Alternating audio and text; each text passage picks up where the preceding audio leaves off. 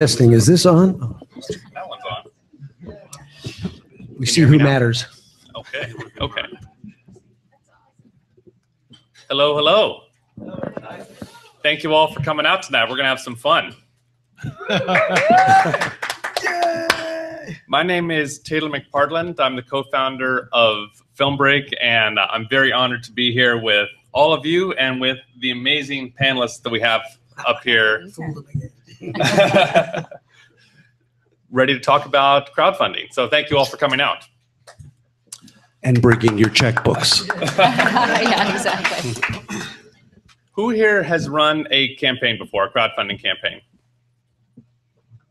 Who here is thinking about running a campaign? Who here has been asked by someone that they might not have ever met to donate to their campaign? There's a lot of talk going on about crowdfunding and where it's going, and equity crowdfunding and whatnot, and we're here to really focus at a granular level on where crowdfunding is at right now. What a lot of people don't realize is that there's a lot of opportunity in the crowdfunding space that might relate to people that might not otherwise have considered this is an avenue to go for their upcoming project. We want to get into that. And then we want to explore what it takes to get a campaign off the ground. It's another area that's really underdeveloped, and it's an area that takes a lot of time and effort. And we've got some great panelists up here to talk about that. So before we dive into it, I would just like to quickly go down the line and have everyone take 30 seconds and introduce yourselves. Starting here? Might as well. I'm Michael, and that's my last name. I'm really not a crowdfunding expert. I'm a writer and producer. I created a lot of television shows. I created Baywatch, which most people know. I wrote a movie last year called Soul Surfer about Bethany Hamilton, the girl who had her arm bitten off by a shark.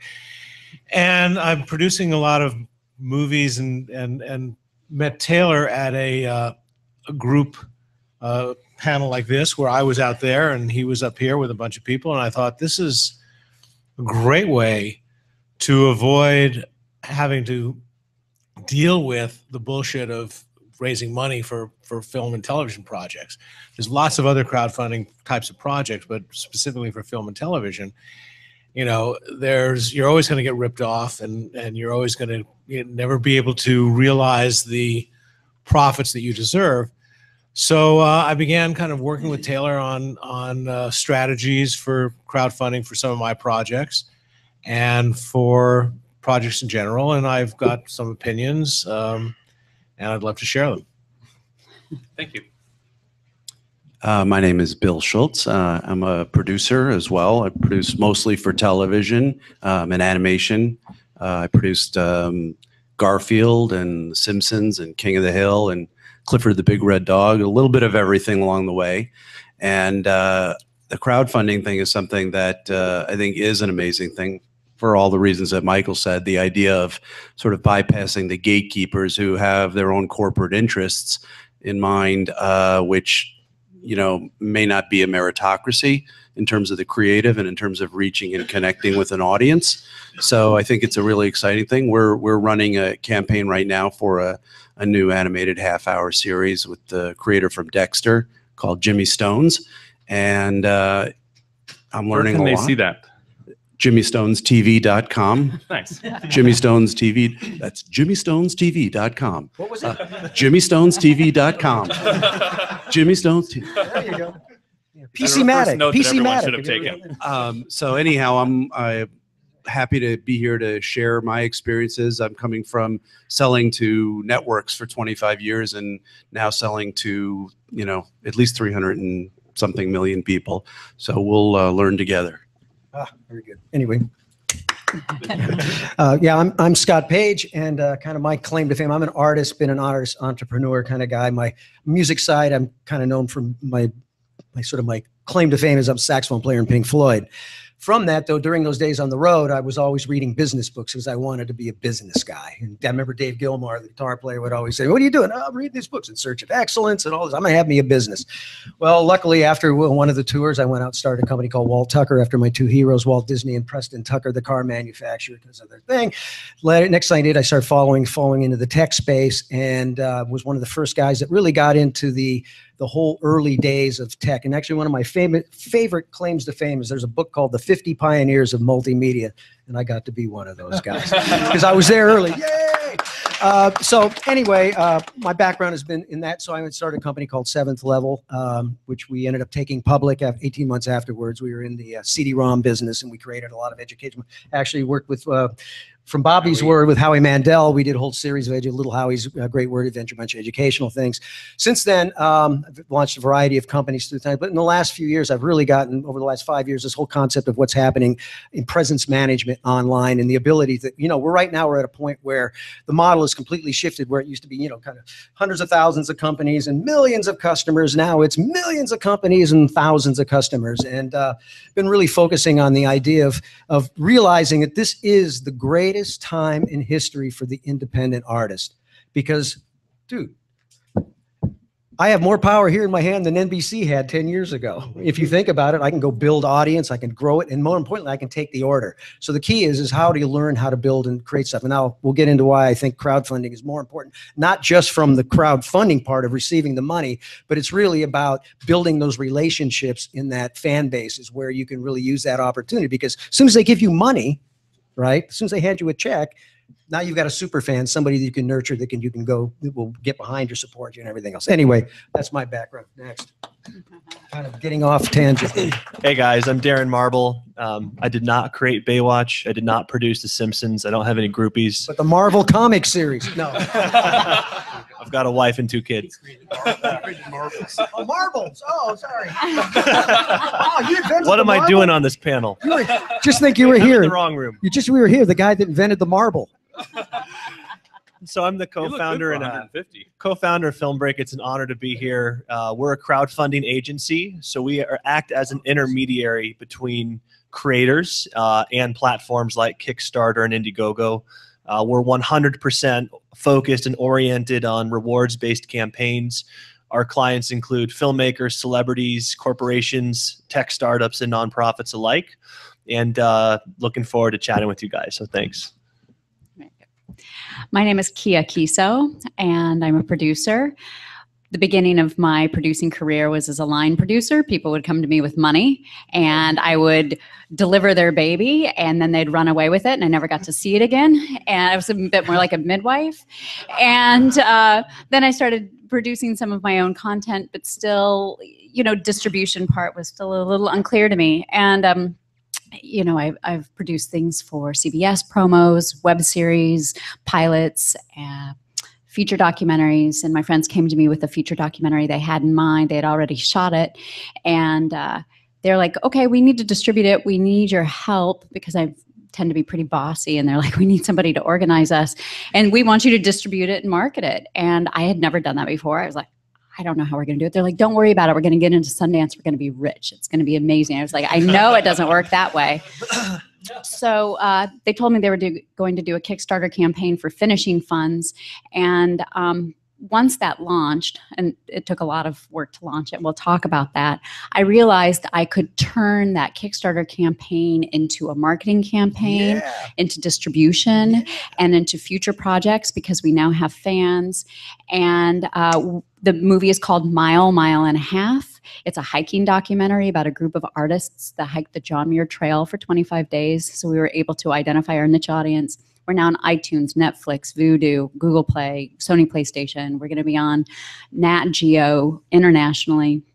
And we started that all with Kickstarter. This would have not been, we would not have had these opportunities even a couple years ago. 5 years ago, we would have been showing this to our grandparents and our children. Nobody else would have seen this film. So this is really a magical time.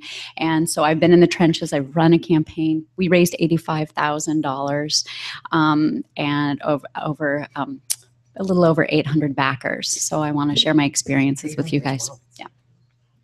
One more applause. Yeah. See, she's the model.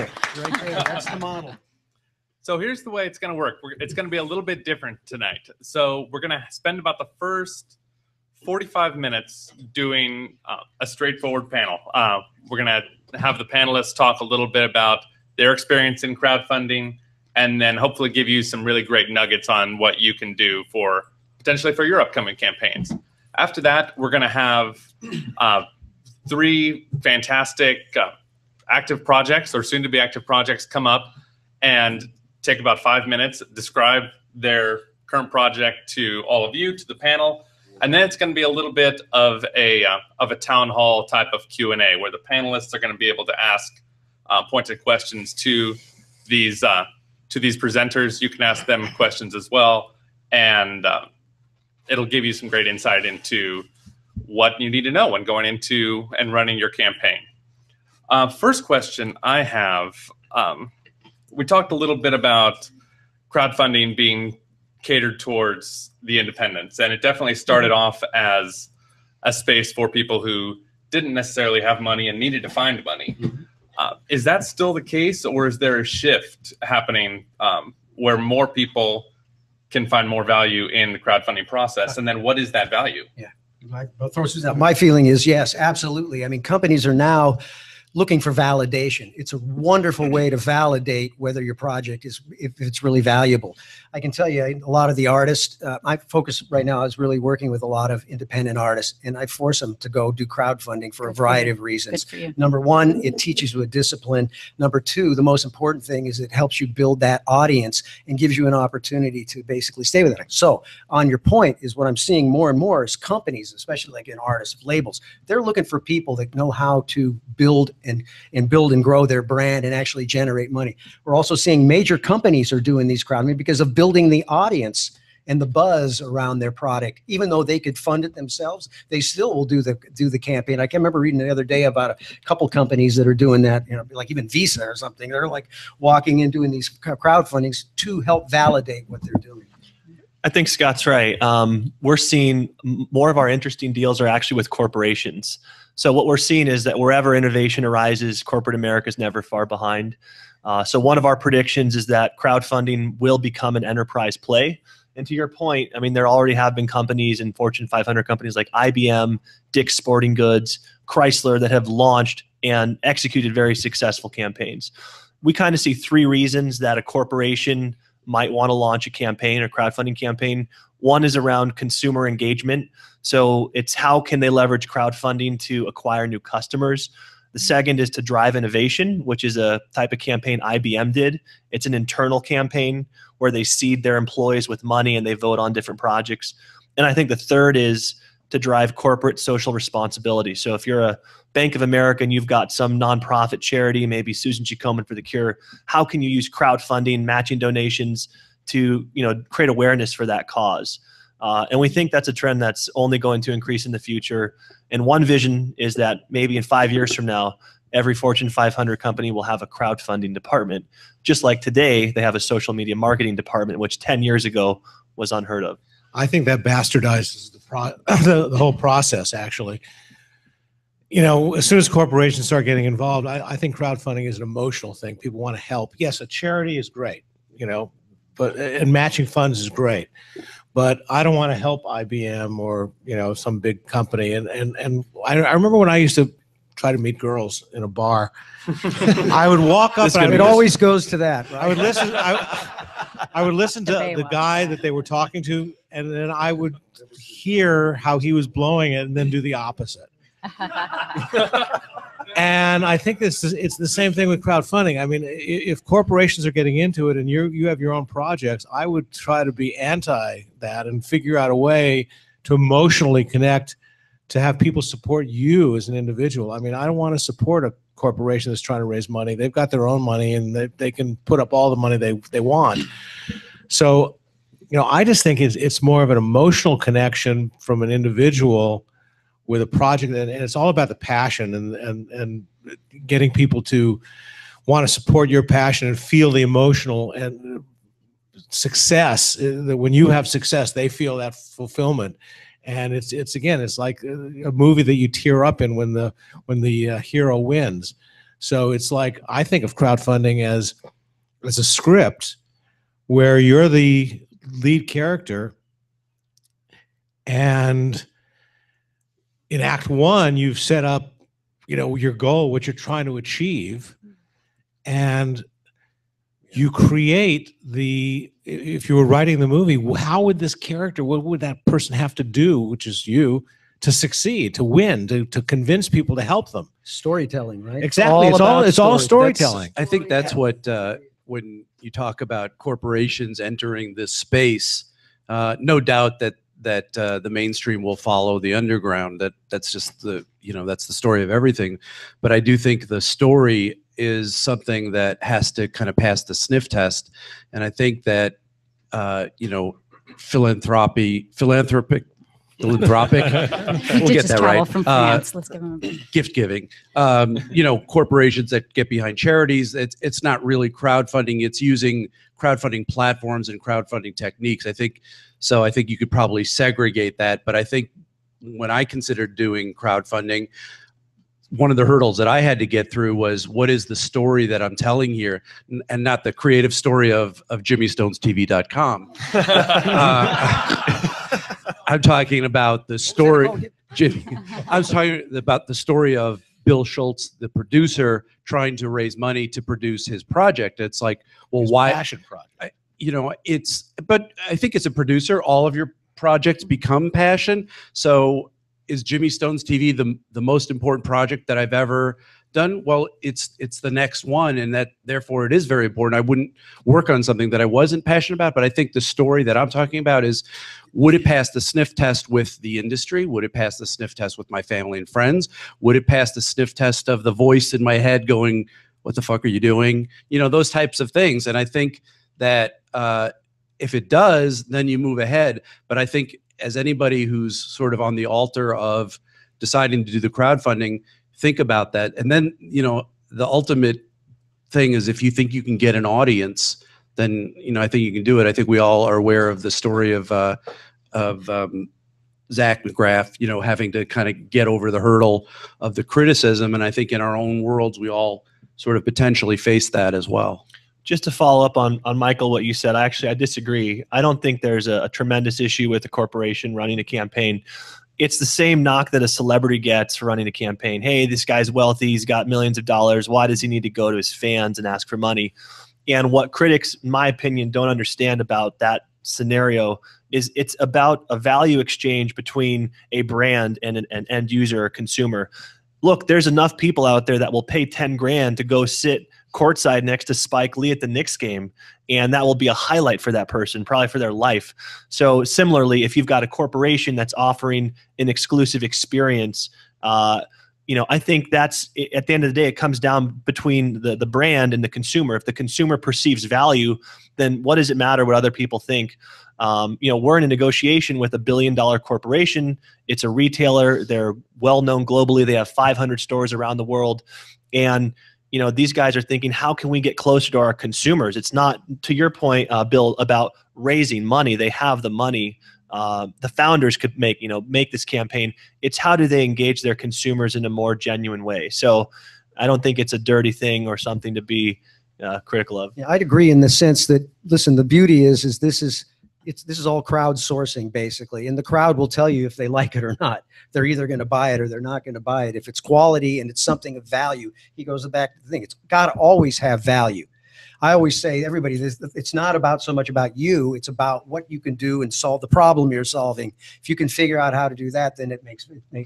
Well, then it's about what they're offering in exchange for this, for this money. It's there's two different levels. One, I'm going to put up money because I want to help somebody. I believe in what they're saying and what they're selling. The other is, I'm going to put up money because I want what they're offering. Mm-hmm. I want this level of stuff, of things. So that becomes really the key, I think, to a campaign, is how creative and what it is that you're offering. Right. Well, it's just like opening a movie, right? Why do some movies do well on their opening weekend and some movies don't?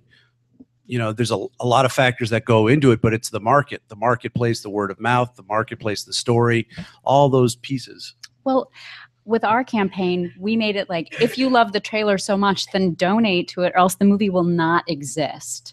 You know, it's like, if you believe in this much, we need you to support it. So we're offering such value. But what did you offer for different levels of?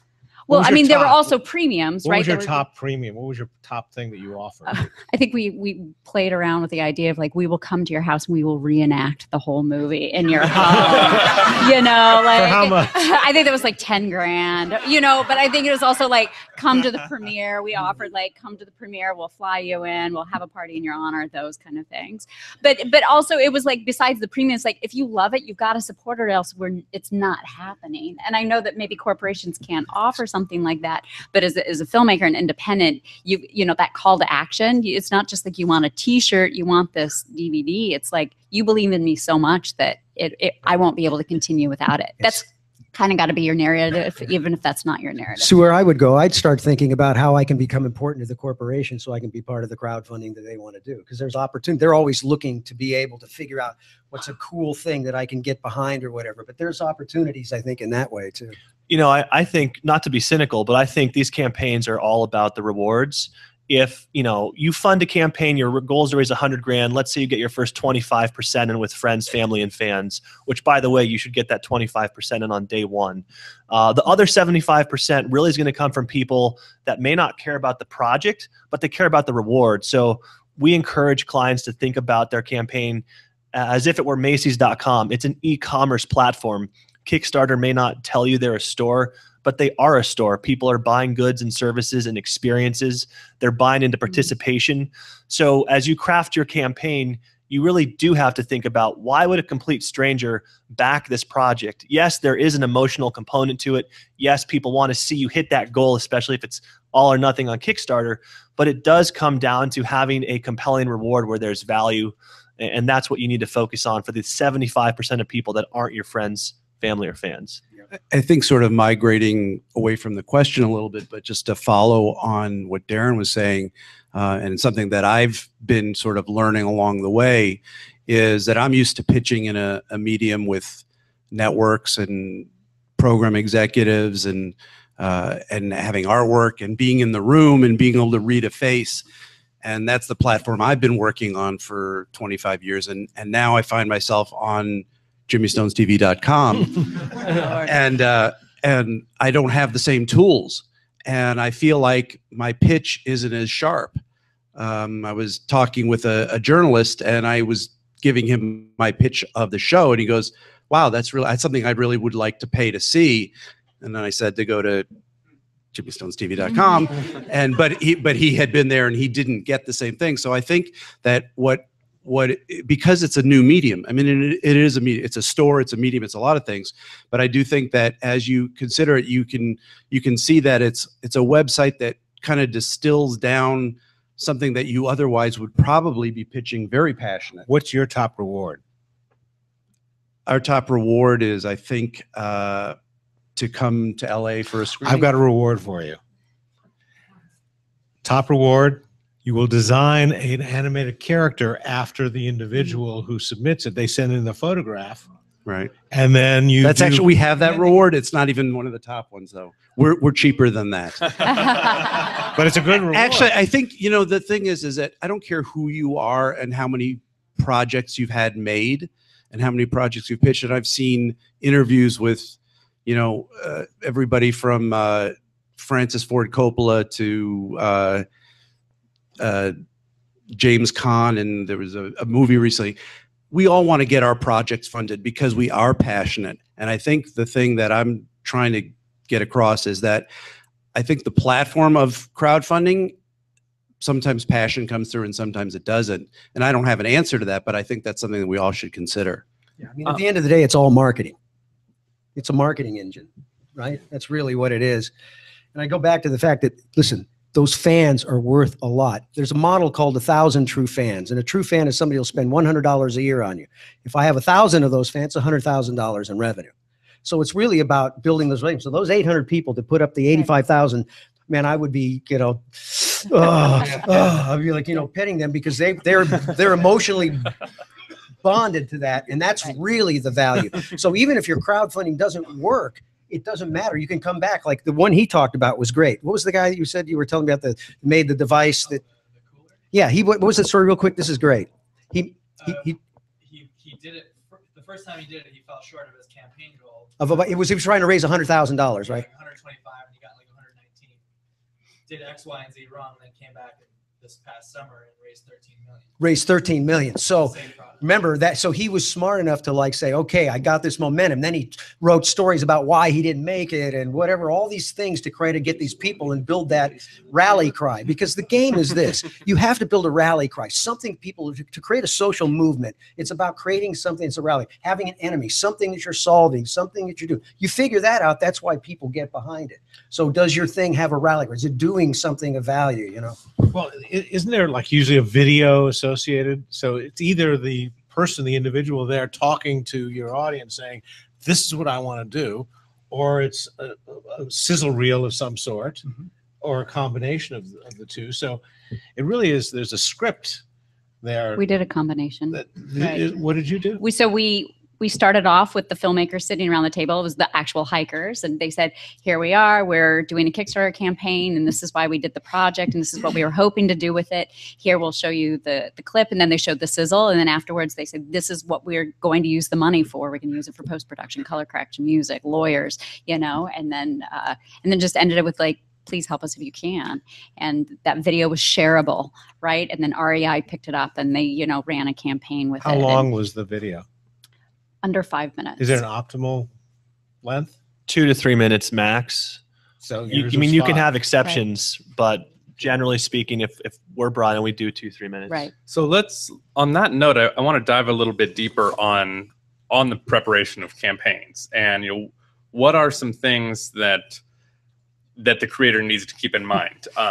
Video is one.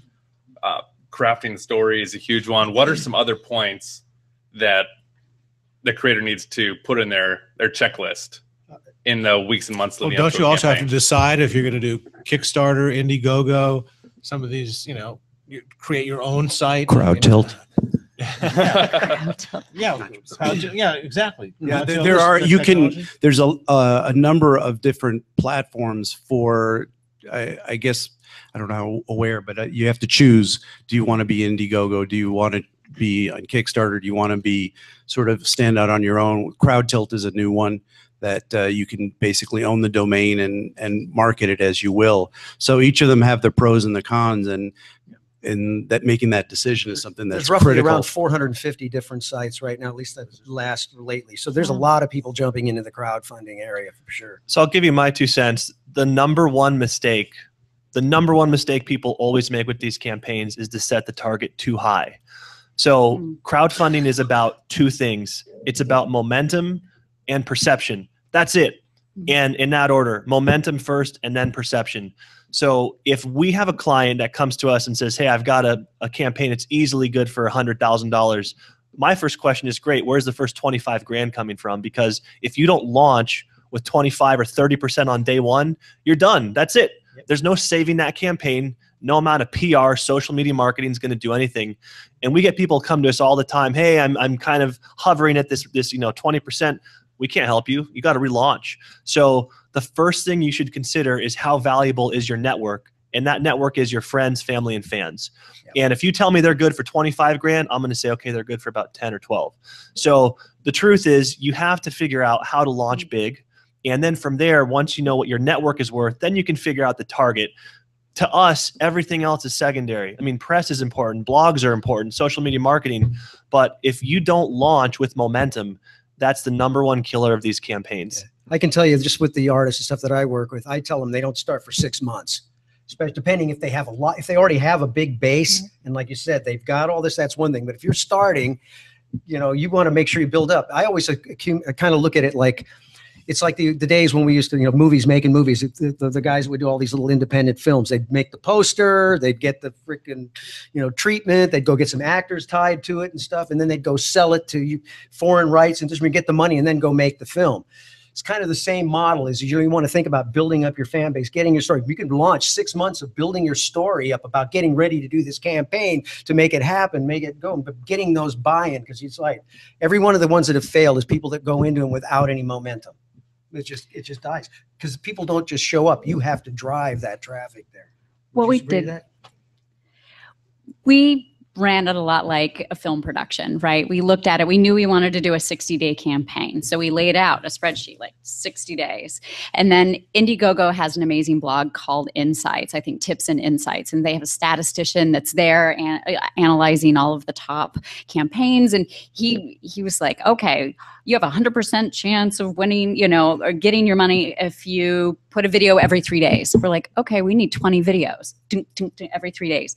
Okay, if you thank your backers within the first 24 hours, you will get a 100% chance of reaching your goal. There are these crazy things. You need to treat it. So we're like, okay, we need somebody to be staffed on thank yous all the time. We need to have 20 videos. We need to have somebody doing at least 3 or 4 posts on Facebook a day that aren't about the campaign. We saw Facebook like a news feed that was being sponsored by a movie.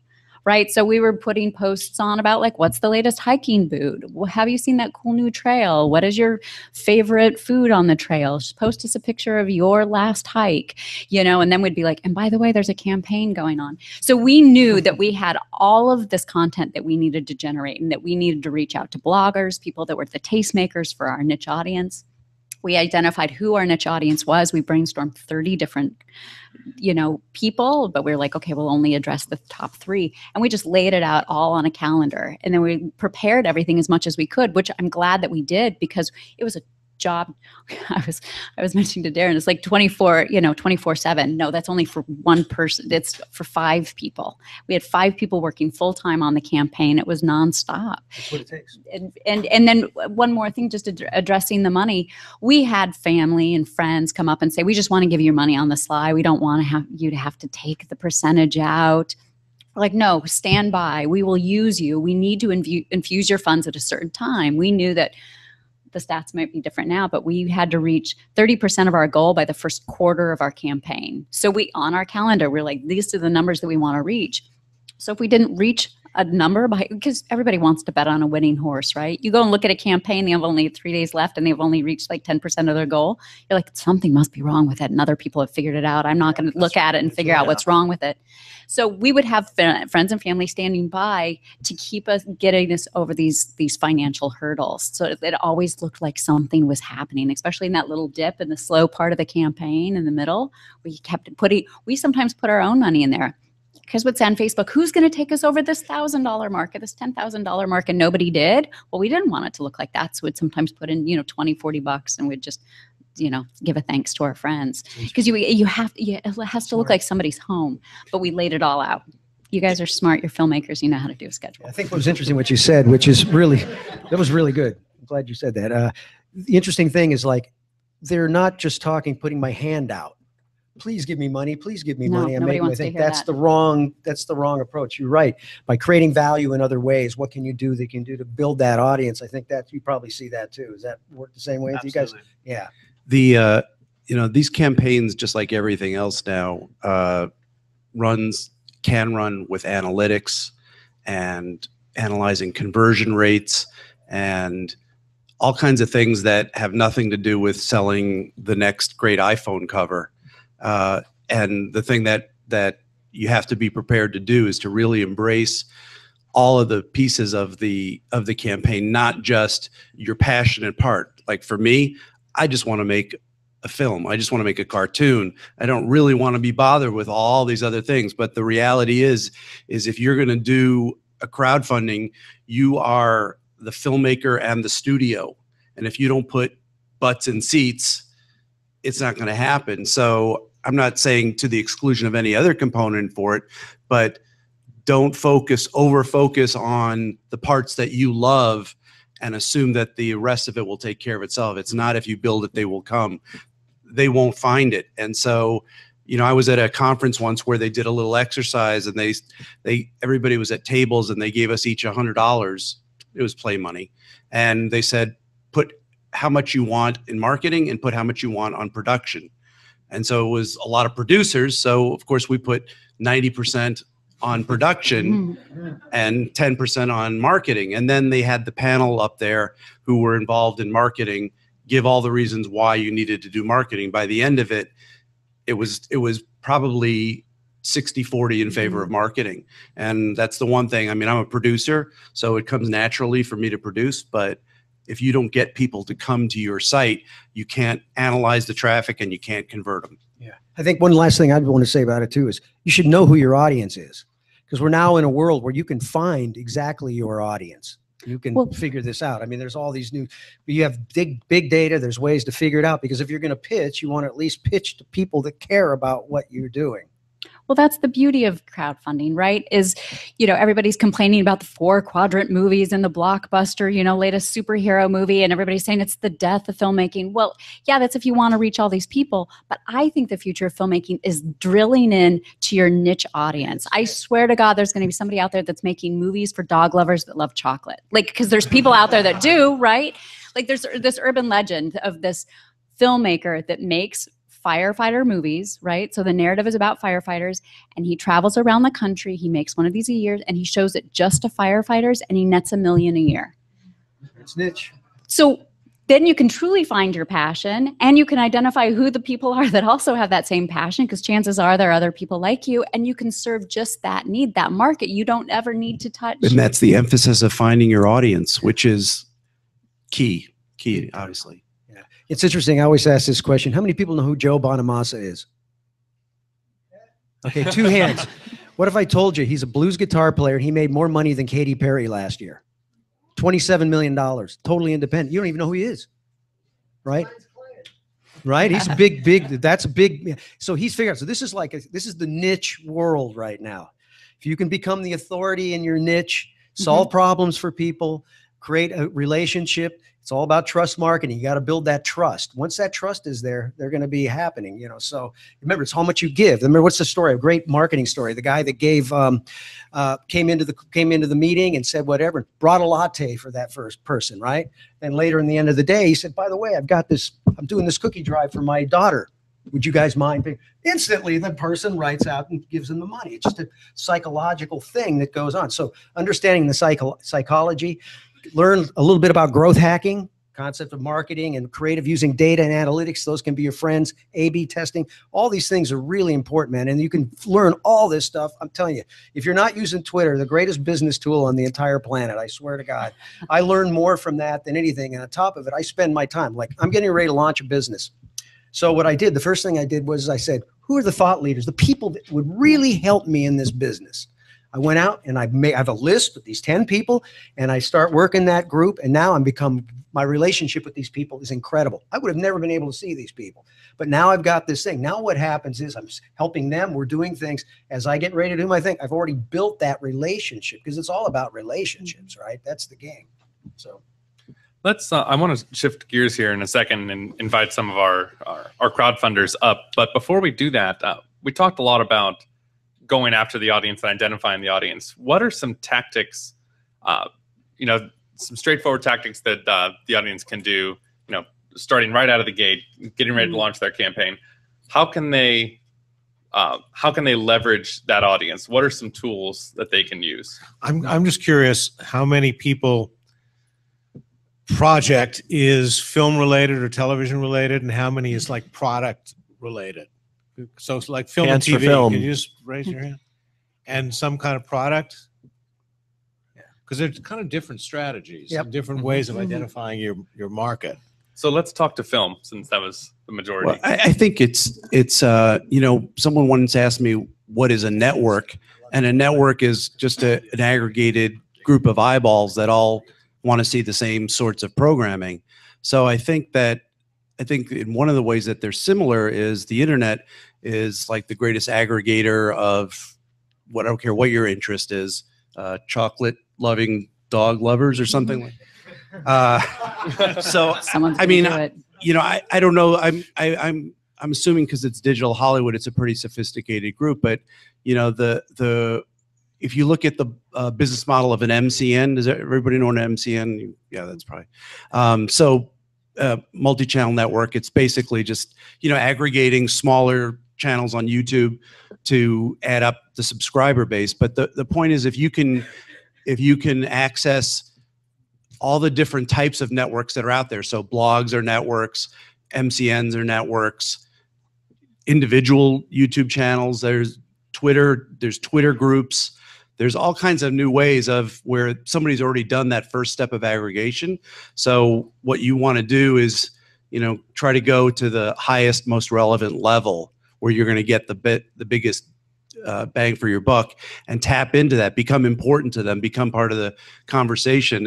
And so when you analyze the data of traffic coming into your crowdfunding site, if you're able to do that, then you see where are you getting the big hits. Because if you get 1,000 people from one site and you only get 2 from another, you know you're going to spend your time getting sites more like the one that has 1,000. Yeah.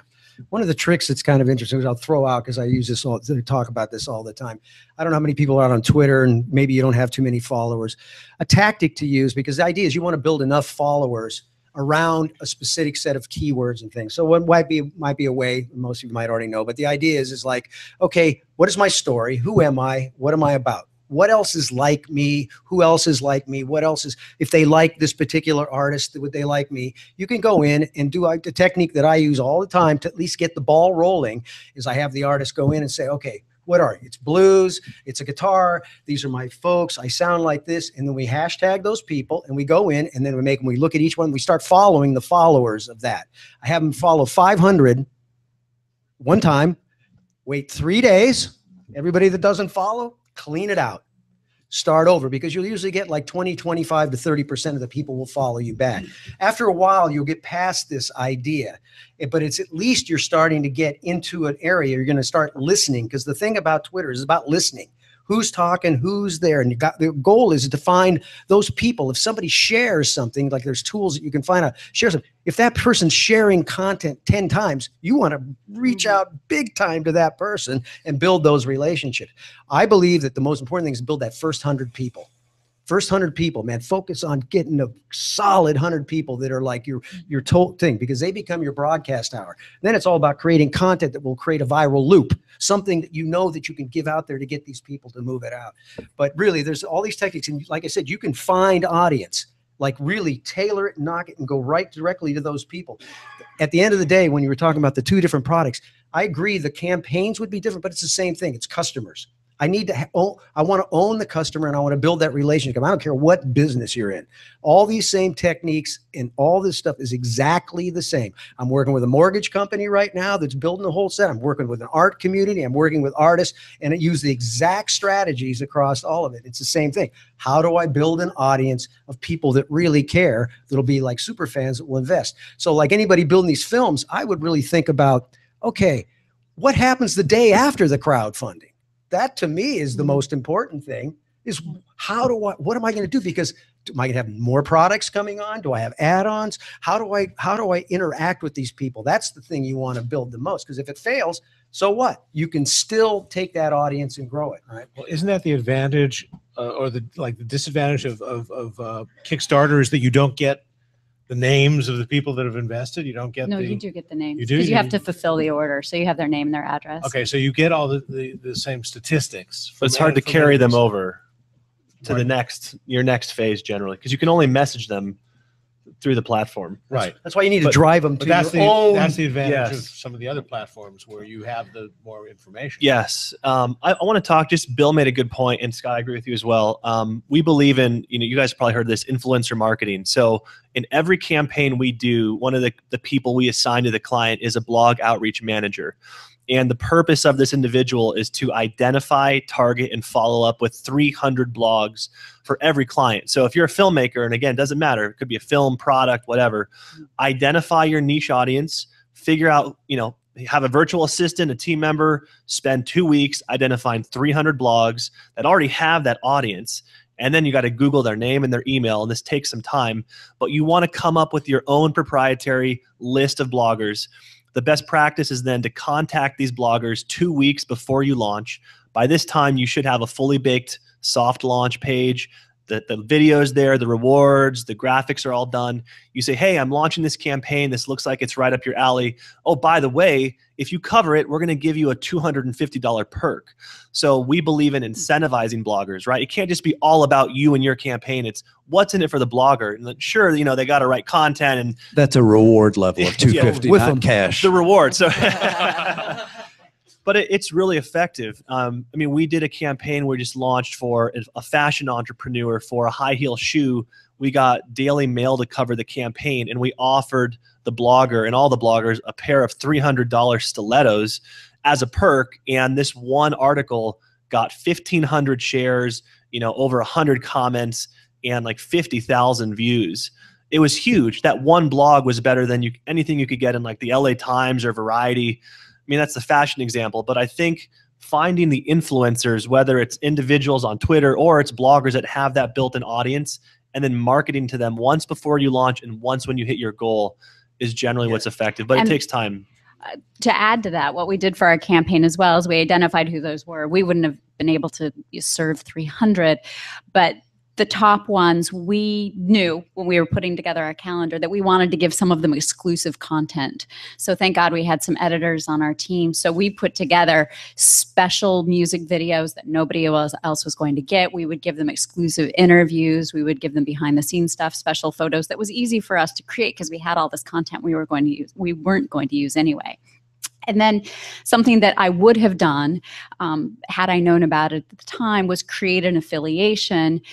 We knew we were going to offer the film at some point on our website, streaming and download. Now you can create an affiliate code where you can have a widget up on a blogger's site once your film is launched, right?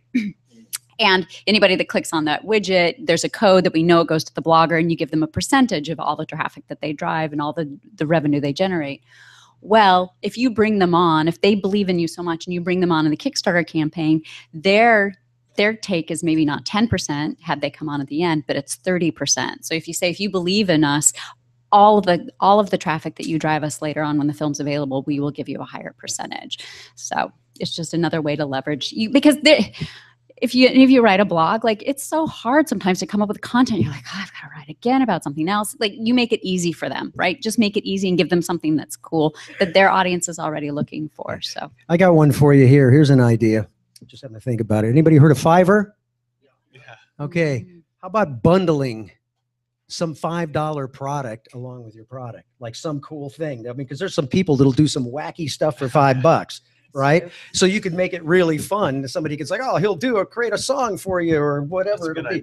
You know, I like that. See, I knew you would. I said I had one for you because that's a sweet bottle because it's $5. So $25, not the $20, right?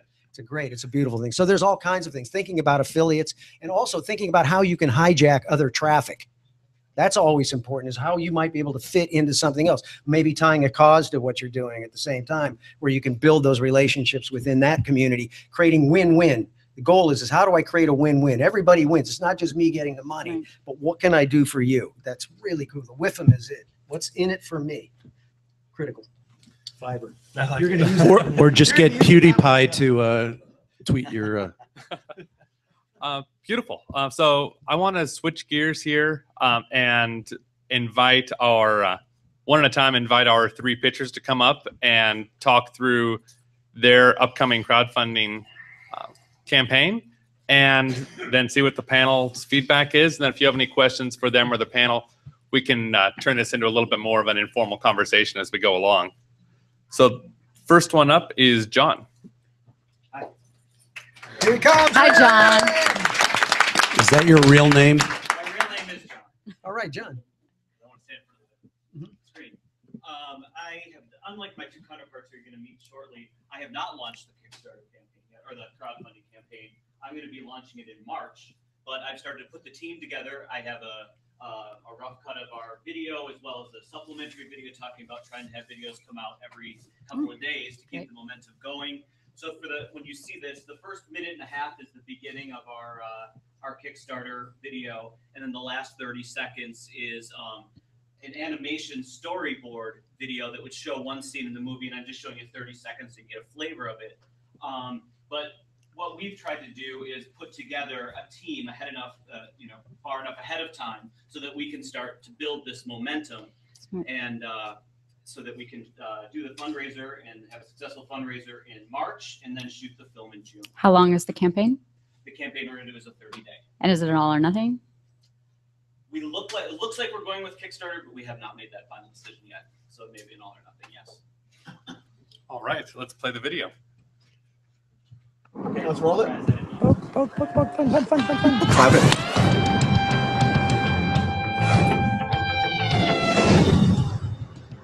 Hi, I'm Tom Gould. And I'm John Serpy. And we're here in Los Feliz, an eclectic neighborhood in Los Angeles. Los Feliz is translated roughly as the Happies. And it's the setting of our feature film of the same name. We are so excited about this film. So excited. And we're asking you to help us make this life dream of ours happen.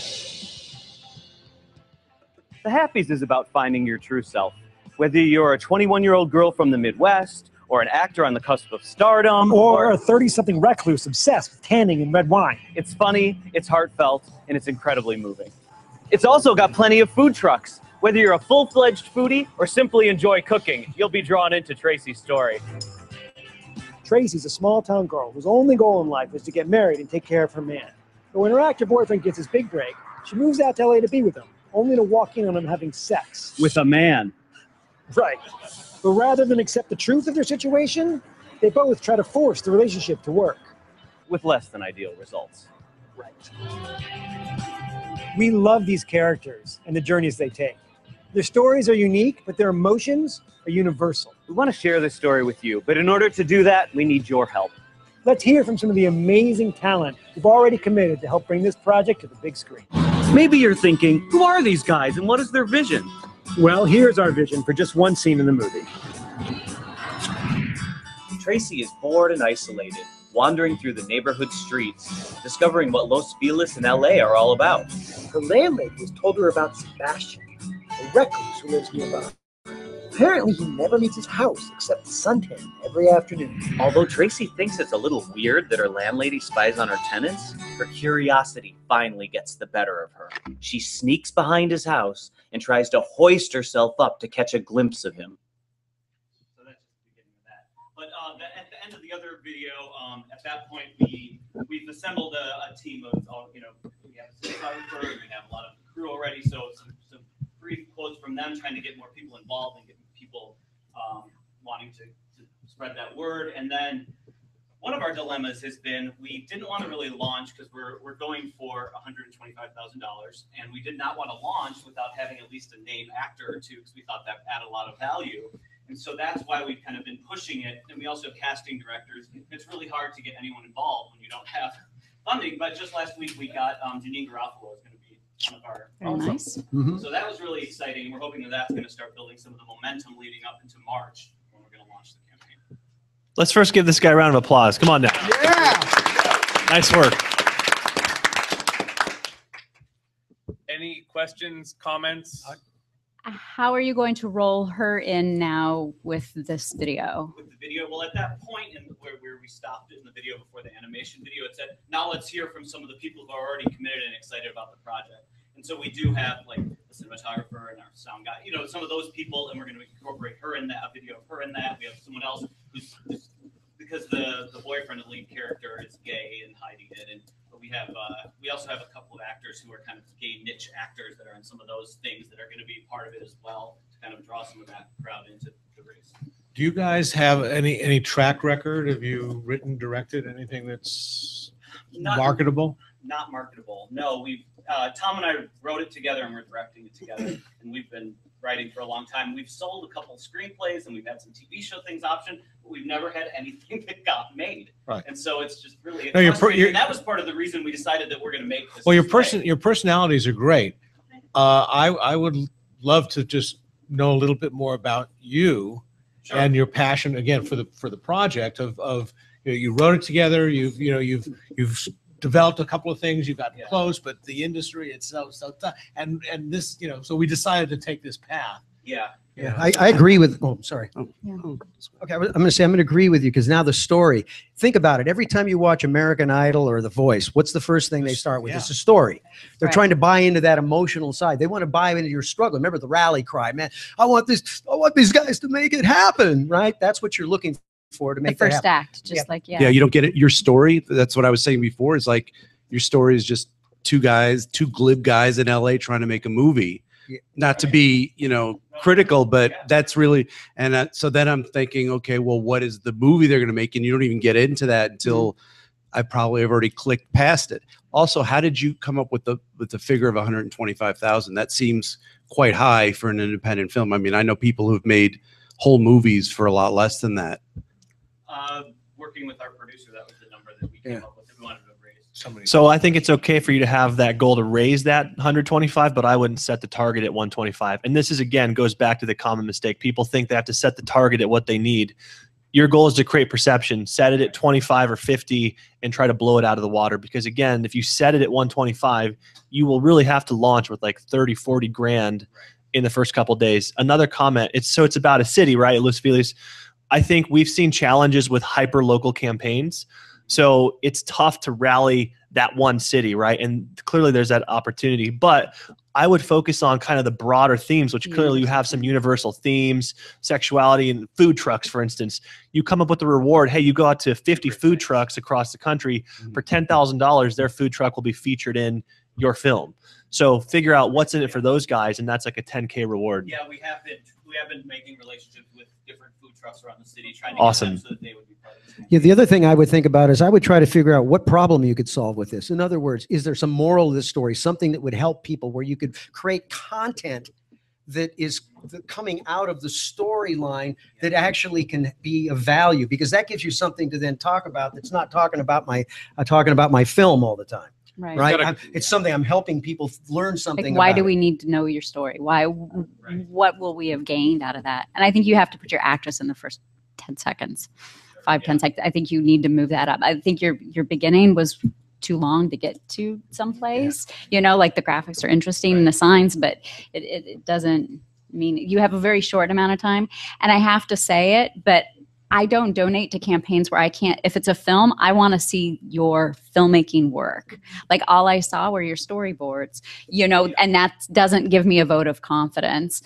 You know, if you think of me as just an investor that's kind of tooling around. Links to some of our work. But imagine, like with our campaign, our video was picked up by REI. They just lifted it right off of Kickstarter and they put it right on their Facebook page. And they was like, hey, doesn't this look cool, guys? If we can get 5,000 likes in 24 hours, we're going to donate $5,000. And we got that in 6 hours. You were very lucky you shot your film already. I mean, I'm not trying to I know, but I'm thinking, like, can't you do something, one scene with the actress and put that right up front, just like the shocking moment. And then you can be like, oh my gosh, haven't you guys either had the fear of being with somebody that could be closeted or something like it? And then you back us. I just had an idea for you. I liked his idea because the struggle, right? So it's like, damn, man, Hollywood sucks, right? Because that's your enemy, because they don't let it happen, right?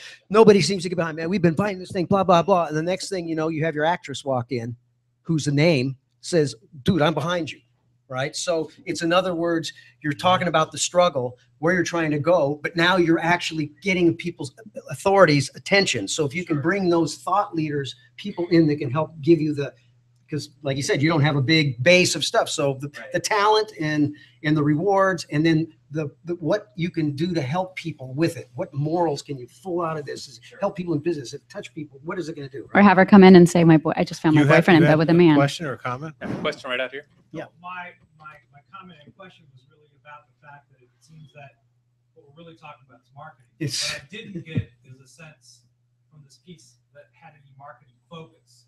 And I think, you know, Bill, you were talking about it. I know, Mike, you were talking about it, and also Scott. The whole idea seems to be that you have your campaign is not just a campaign, it's parts of a campaign. You've got to understand that just to launch, you have to have a certain way of thinking, and you got to be able to capture a certain type of attention. And I guess what I'm looking for in terms of what we saw with this is that this looks very typical to what you see. It's actually better than most in terms of the way it's shot, and at least you do have some relationship that's there. But it doesn't seem to have any focus. Like, I don't know if I'm the right person for that campaign, or the person sitting next to me, or anybody in this room is, because maybe it's really for a specific kind of audience. Maybe it's for chocolate loving dog lovers. I don't know. Well, is it a campaign that is going to get supported by people who want to support struggling filmmakers, or is it a campaign that's going to get supported by people who want to see that movie? And then how do you identify those? Who are those top bloggers? Who are the 300 top bloggers that are interested in watching? Like, I think narratives are a lot harder. Docs are super easy, or products are easier. Like niche, it's harder. So then do you reach out to the people that are in support groups for? I agree with you. They're very passionate people. But then I don't get a sense of that in the story, how foodie goes into the story. I think that needs to be. Well, what's really important when you're going to pitch a script or a movie is the theme. Is what is, in one sentence, what is your movie about? And if you can identify that, which you have to do, then I think you can focus the consumer's attention or your audience's attention on that theme, and hopefully get them to relate to it, whatever that is. Fidelity, infidelity, stranger in a strange land, or whatever that theme is for your film. But I think you have to identify that first, and then make sure that everything is driven toward that focus. And I have to say, this is what I love about crowdfunding, is it forces artists to think about, as marketers, it forces them to think of audience. Who are these people? Where are they? What are my themes? It's almost forcing you to do like a business plan. And that's why I say you've got to do it, even if you don't need the money. Like Exactly. it forces you to just think. One of the things she said that I want to reiterate too, that really is important, is putting together a strategy. I mean, like a media calendar. You should think out, like, even beyond and after the campaign. It's like, what's going to happen? So when is your content going out? Like every day. And people say, well, how often should something go out? I can tell you there are people that I follow that are killing it on the internet, and they post every 15 minutes, 24/7. And they've built their business. But what they do is everything they post has value. If it doesn't have value, and it's slog. And the last thing you want to do is say, please give me money. Hey, I'm launching my Kickstarter campaign. That's why tying it to other things to build the relationship is really critical. This is a relationship marketing model. And I can scare you by saying we finished our Kickstarter campaign 1 year before we launched the movie. So we had to speak to our audience for a whole year before we were actually ready to give them an action, like buy a ticket, vote, review our film. So there's a very long tail to it. And you have to know what are you talking about? What are the other 4 posts in your Facebook about when it's not about your campaign? Is it about food trucks? Is it about, closet gay people, whatever? We'll take one more question out here, and then we need to move on. What a nice exchange of information and ideas. This is wonderful. Sweet. Thank you. All right. Nice. I want what he's drinking. So. There was a cash That's the bar. best question I've ever heard. Well, actually, this has been really great. I really appreciate all this. Thank you, John. Let's Best give of him a round of luck. applause. Best of luck.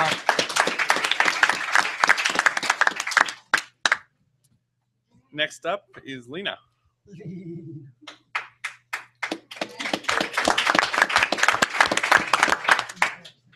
really nervous, so I'm going to record it so that I can remember what you guys say.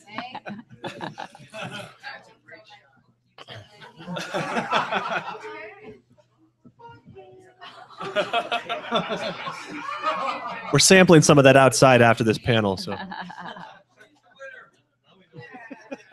Samples afterwards, she's going to take care. Now you know why she can't remember what we're going to say. So, have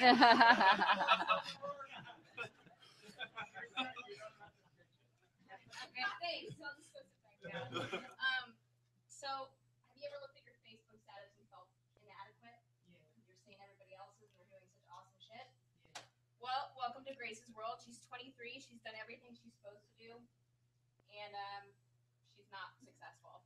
So she decides that she should do the one thing she's good at, which is smoking pot. She decides to sell it in the form of cake pot tops. And yeah, it's a look at our generation and social media and everything that has to do with that. You can start it. Awesome. Okay, fine. So I smoke a little pot with my friends. But I've done everything you're supposed to do. We don't sleep when the sun goes down. Resumes, LinkedIn, Monster.com, Alta Vista Cards. Dude, are you listening? Your mom, she just messaged me. Oh, and she just shared an article entitled, "Even though you're in your 20s, it's not okay to still be living at home." Wow, that's incredibly embarrassing. Dude, that's so embarrassing. Wow, she also updated her status. A mother knows she raised her daughter well when she can see success in her daughter's eyes. How do you see success in eyes? I could be a successful person. I have many successful attributes. I do. I have so many. I can't think of one successful attribute. I'm a baby joint. I'm just a baby joint. Put me in your mouth and smoke me.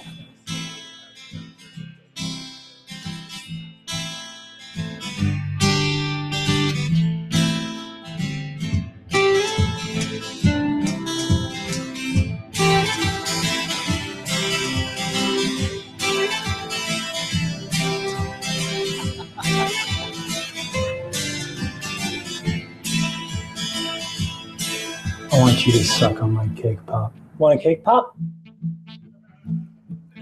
Put it in your mouth. If I want it in my mouth, I'll put it in my mouth. Don't dick smack me. Shit. These are my cake pops. Hey Kai, I totally had a dream we were doing this, except we were naked. And then we did a tribal dance.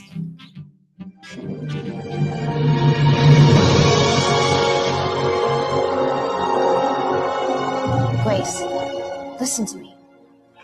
Listen, I love you. I have always loved you.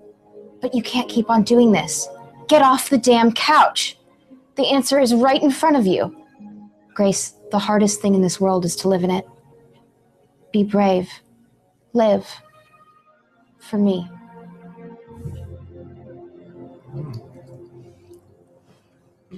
Yes. Guys, this is it. This is it. We sell the cake pops. But with weed in them. I knew a guy once who did that. No. We're selling cake pot pops. Wow.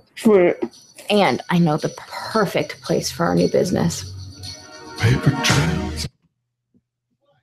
All right.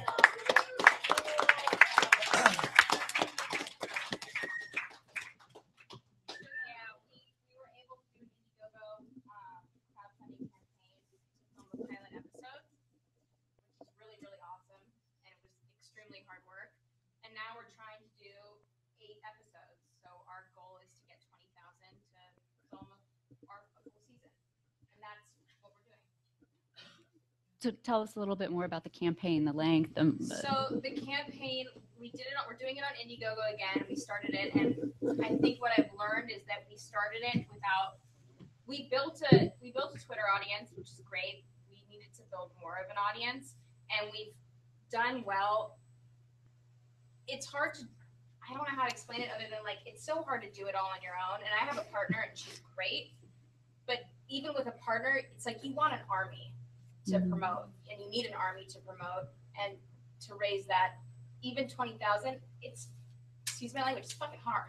So what percent of your efforts are going towards the marketing part of the equation versus the production creative part? Right now I'm spending all of my time doing that. We did promo pics, which have actually been really helpful, I think, in the sense of people want to click on a link and just see a picture and kind of see what it's about via the picture. So we did these really artsy, Andy's got one. These artsy pictures, it's me putting on makeup with a joint. Things like that, and then we're just putting them out and seeing how we go from there. Instagram, we're using all of our social I think that's my experience too, because you're in a place where there's no need for anybody to, you're not, until you get to enough exposure, you're not gonna, even if you have the greatest things in sliced bread, it doesn't matter. So that's just go into it knowing that you're going to spend most of your effort and time and energy on the marketing part of the equation, and then you make the film or you do the other part in your spare time. Yeah, the question. Does the campaign on Indiegogo, I can't see you because you're behind here. Does it make it clear that this is a series and this was the pilot, and that's written before they view the video? Yeah. So it's in context of some sort. Are you thinking too, who's your audience? Is it the pro-pot people, or is it the anti-pot people that might say, look at what happens to society? There's a definite balance there, right? Definitely. And what was funny was that when we did it, we really thought our target audience would be people in their 20s who graduated college and just don't know where to go, or Buffy fans, because we were pressing on Eden. We were just hoping. Personally, I was just praying that you'd watch it, like it, or just laugh at it. That would give me some sense of joy. But we found out that it actually resonates with a ton of different groups, and I got emails from people that were in their 50s who were just yeah, man, rock on, that's fucking awesome. So old people. Yeah, old people. Really old people. Yeah. Their age group, they were really enjoying it, and I wasn't expecting that. Is there a moral to the story? I mean, as far as, you know, is it just kind of, okay, free flowing pot is really good, or it's whatever? Or is it like, hey, this is, you know, you got to be careful? I mean, what is, because that can help you determine where you want to go with it. Exactly. Pro pot and anti pot. So it's longer. Did we just stop? And Yeah, it's this is So our pilot was actually 9 minutes, which is pretty long for a web series, from what I've heard. And from what so. Can I just ask where the pilot goes and where it ends, just real quick? Yeah, the pilot goes to her deciding to use her best friend's place as the business center.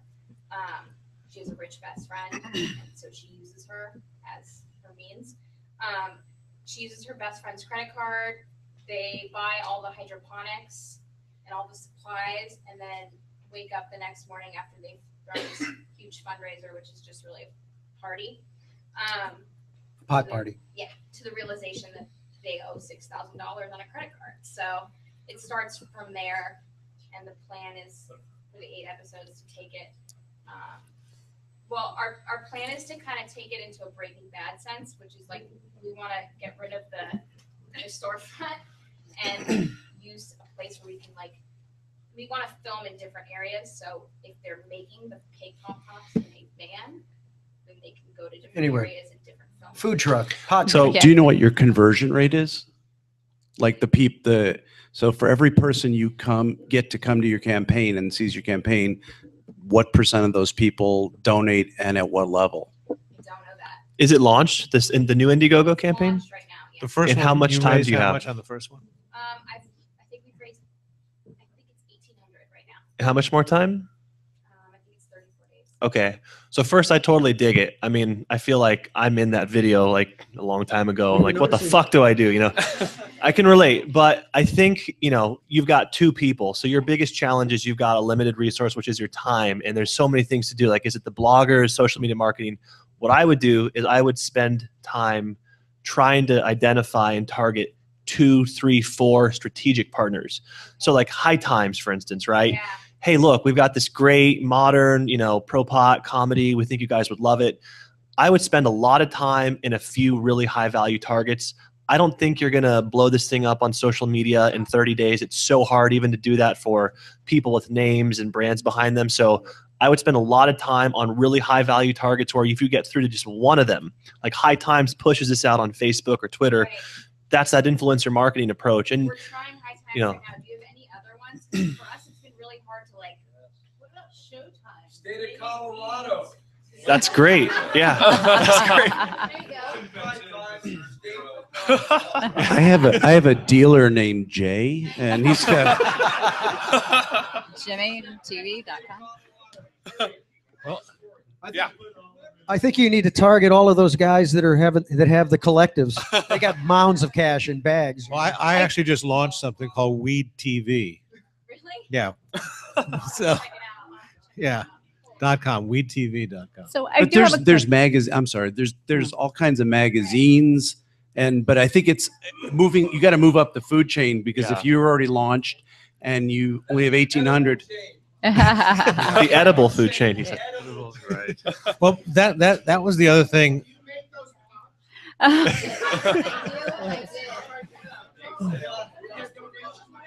I think she's sale. found her audience. Bake sale. There you go. Bake sale.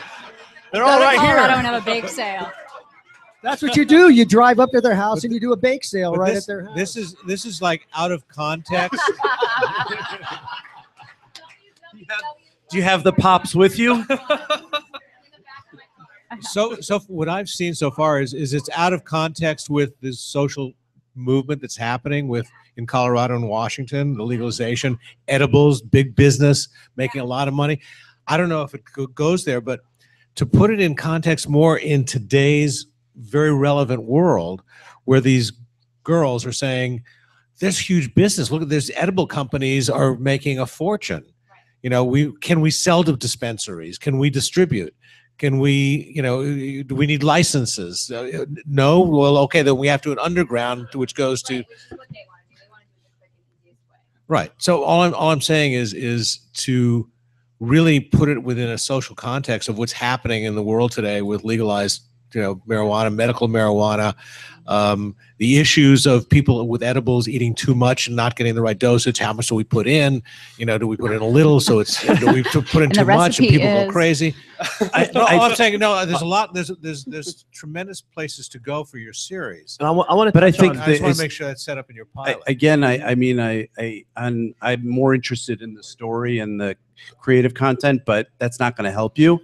But I think you got to keep your eye on the ball, which is getting people to come to the campaign, because without that, you're not gonna have a successful campaign. There are big conventions for weed, so yes, get in the car and go from With some convention to postcards convention with and the take URL. your postcards. You got to focus on those high targets. Real quick thought to Bill's point. I think you have to go. You got to aim for the ceiling, and you got to go to the biggest groups out there. And again, pick 2 or 3 maybe. I would use LinkedIn. I'm a big believer in the concept of social selling. It's how you use LinkedIn, social media to bring in business. It's not about cold calling. You can find the right person now on LinkedIn. I heard you mention LinkedIn in that video, which is great. Hit these people up on LinkedIn. Send them an email. Hit them up on Twitter. Follow up by voicemail. Send an email. Get the right person from High Times in a call. Go to the editor and start at the top. Go to the CEO. You'd be surprised. A lot of people rule out these big companies. They're like, oh, it's impossible. How would I get to High Times? Like, why would they care? And then suddenly the CEO at High Times is like, holy shit, this is awesome. Like, we got to get this thing out there. So I would aim big. But I'm.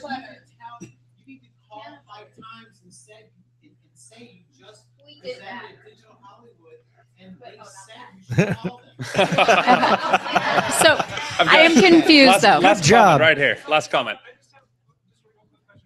The information you gave to Lena and all of us is awesome, but she's only got 32 days. Yeah. So if she doesn't, if this doesn't, I'm not saying she's not going to get this, but would you suggest that she then rethinks and packages based on this information you've given her, or just go and start a new campaign and start it right If away? she fails, it's probably because she hasn't gotten to enough people. So therefore, and I would defer to Darren, but failing is the best way to succeed. So you fail, just repackage it, take your lessons, and in the video game business, we're launching an app, and one of the video game marketing companies said, what we do is we do the A/B page, where we launch a piece of artwork next to it about the video game, and if somebody clicks on it, that means that they wanted to play the game. Well, there's no game because they're just working off of the idea of what does it take to get a conversion. And they said, but you know what? It's so we get 1,000 people pissed off. Who cares? That's not going to be our number anyhow. We need 1 million people. So the same thing is, if you fail, so what? Just repackage, learn, and move up the. Yeah. All I was trying to say is that to be relevant is that no one else can make this show. No network's going to put it on. No, yeah, we could do it. But what I'm saying, what I'm saying. I'm saying that to play the anti, Lena, take that position. I'm a little confused and concerned. Is this the video that's on your Indiegogo page? Right now it is, but we're putting out pitches for every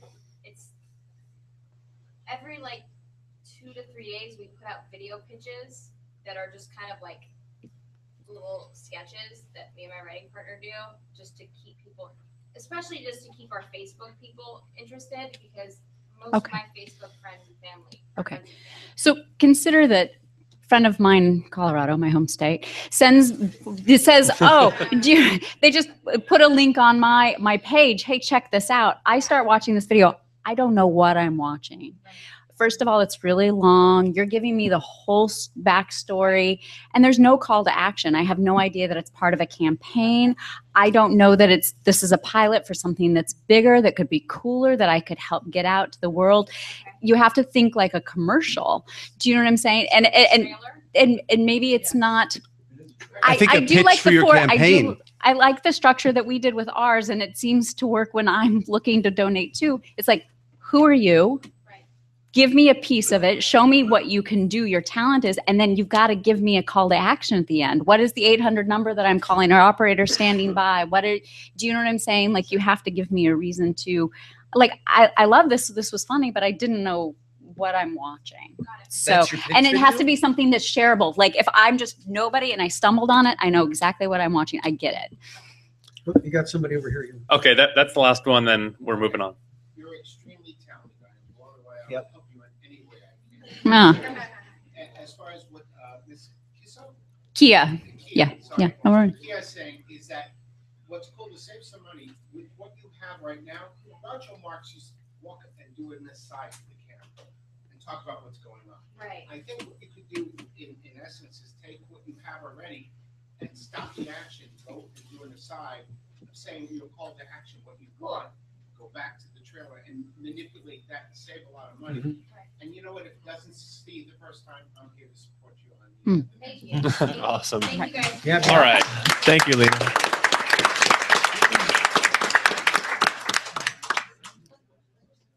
And Andy.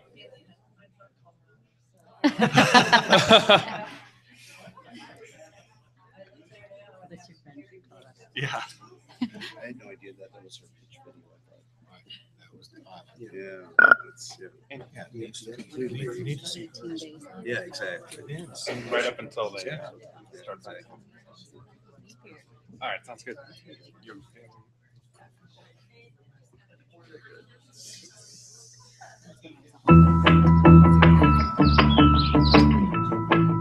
Hi, my name is Andy Alt. We're sitting here in Echo Park, California, somewhere between Hollywood and downtown LA.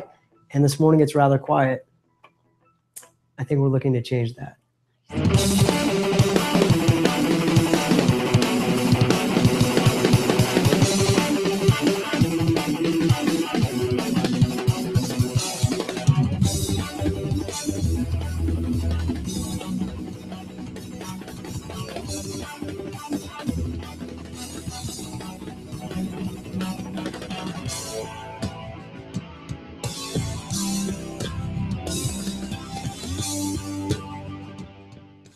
I've created and patented a revolutionary new electric guitar pickup that allows guitar players to play guitar and bass simultaneously or separately. Let me show you what I mean.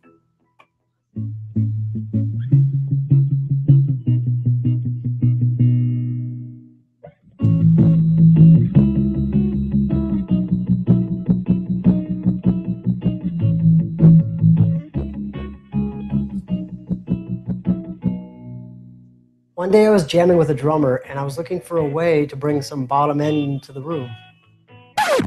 No, not that bottom end. I was looking to fill out the sound a little bit and I thought, wouldn't it be cool if there was a bass incorporated into my guitar? And that's how A Little Thunder was born. It takes your bottom strings on your guitar and converts them to be bass strings. This is designed to be a standard replacement for your humbucker. There's no routing required. There's no 9-volt battery to change. No MIDI, no extra strings to get these sounds. You just simply replace the humbucker with about 5 minutes of installation time and you're up and running. So let's check out what guitarists are doing with A Little Thunder. Flip that switch up. Now flip that switch. All right.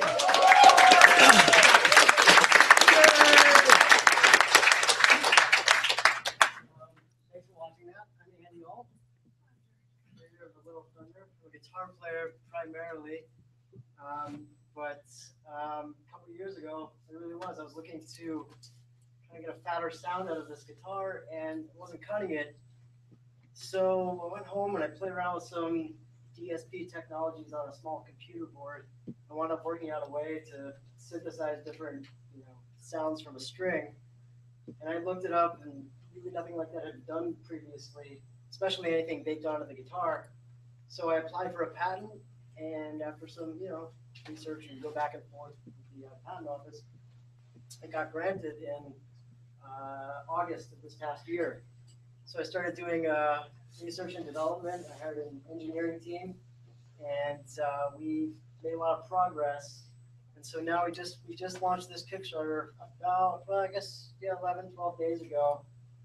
Never had done a crowdfunding effort before. Met Taylor over the summer, and they were like, told him my idea, and he said, you really should try to, do a Kickstarter or do a crowdfunding campaign. I thought it would go really well. My background is in marketing. I also work for Steve Vai, who's a guitar player, and I'm a copywriter as well. So just thought, yeah, I think crowdfunding is the way to do it. We'll gauge responses. We'll see how it goes. And so, yeah, a couple of days in, we've gotten some really great press hits. You know, if you scroll down just a tiny bit, so far it's been picked up by these media outlets. We were on Guitar World first day.